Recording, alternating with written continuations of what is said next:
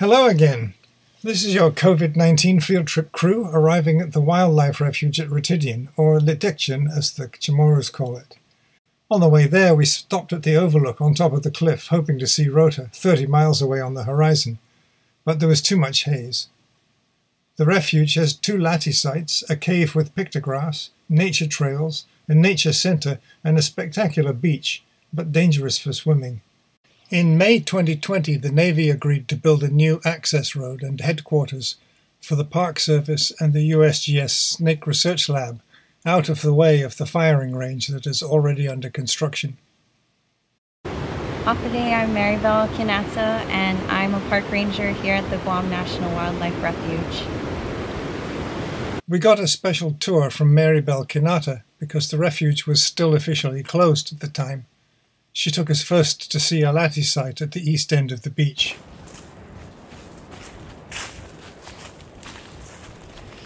It's a fairly open woodland of mostly native trees, with level ground of limestone cobbles.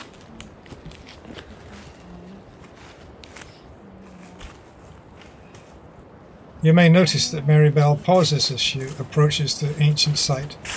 She said a short invocation of respect to Gwela, the ancestors. There is an interpretive sign that shows how the house would have looked. The lattie period was from 800 up to 1521 AD, when the Spanish arrived, but there were settlements at Ritidian before that, in the pre-lattie period from 1 to 800 AD, and before that back to 1500 BC. This area was thus occupied for over some 3,000 years.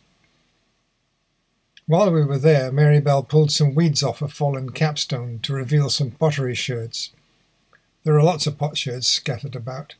All cultural artifacts are protected by Guam law, of course.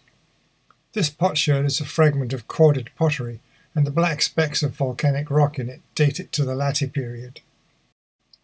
Maribel reminded us that the coastline has changed over the millennia, as this map shows. The ancient shoreline was very close to the cliffs when people first arrived about 1500 BC, and it gradually moved out as the island was lifted up. The settlements on this map are only up to AD 1, so the lattie site we are visiting is not shown, but it was probably near the 700 BC to 1 AD shoreline shown by the dotted line. The forest here is considered strand forest, and has the more salt-tolerant species that also occur in limestone forest. Strand vegetation used to be important nesting areas for seabirds before their decline. Now seabirds can only be seen on Cocos Island. We saw Fargo, first the populations of saplings, then the beetle nut-like fruit, and looking up, the parent trees, as well as Puting, the fish-kill tree with its bat-pollinated flowers and pyramidal fruit,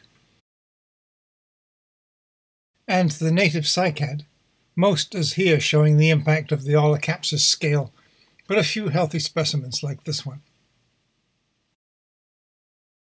Nonak, or Hernandia, is a large tree in the strand and backstrand forest, with heart-shaped leaves that are rather reminiscent of pago leaves, but the flowers are small and occur in clusters, and the fruit is also very different from pago, in being small and black.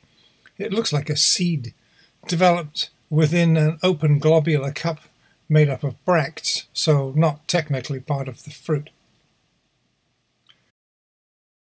Another large tree in the strand is Pisonia grandis. On many atolls it forms single-species forests, and is an important seabird nesting tree, which we saw on a visit to Heron Island Research Station on the Great Barrier Reef, Australia. The birds in these photos are white-capped noddies and an egret chick. The noddies drape leaves over branch points on the trunk to make their nests, gluing them together with their droppings.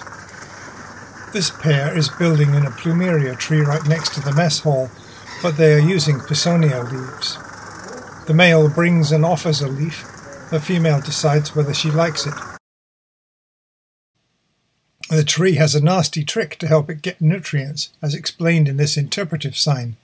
The sticky fruiting branches trap the birds that die and decompose, enriching the soil.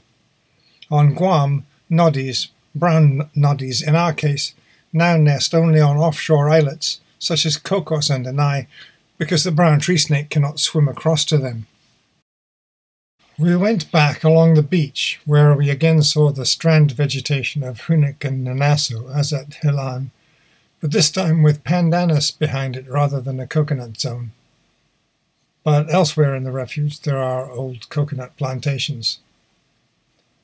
Maribel showed us a place she called a shark nursery, but with the water surface chopped up by the wind it was hard to see if there were actually any sharks there. We also looked at some bird and hermit crab tracks in the undisturbed sand, and a place where there was a turtle nest. We've come back now to the nature trail near the nature center, which goes over to the base of the cliff and along to a cave. It's similar vegetation as before, perhaps more like backstrand grading into limestone forest. There's more soil and ferns. Here we can see roots coming down from the cliff high above, reaching for groundwater in the aquifer. This characteristic is advantageous to plants that grow on limestone, which does not hold water. This cave is dry, which is to say that the bottom of it is still above groundwater level. Shelters like this would have been useful to the ancient Chamorros during typhoons, and there are other caves nearby that do have water, but none as big as Pagat. In some of the caves at Litegjen there are pictographs, handprints, and calendars, and these can be visited, accompanied by a guide, of course. We walk through the keyhole tunnel.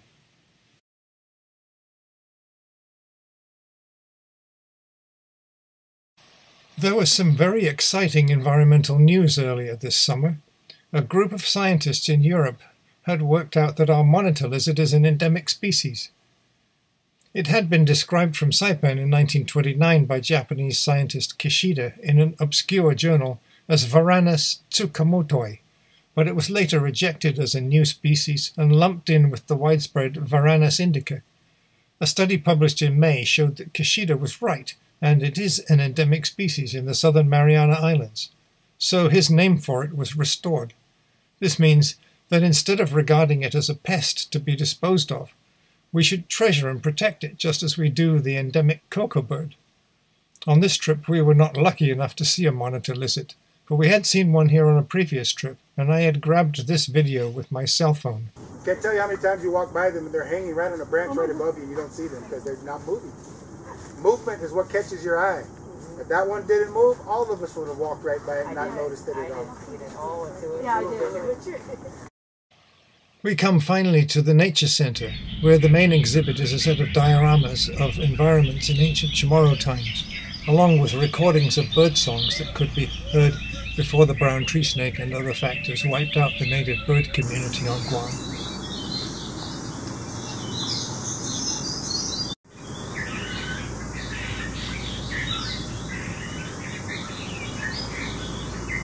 In the center is a display showing some of the birds that were lost, with buttons to push to hear their calls.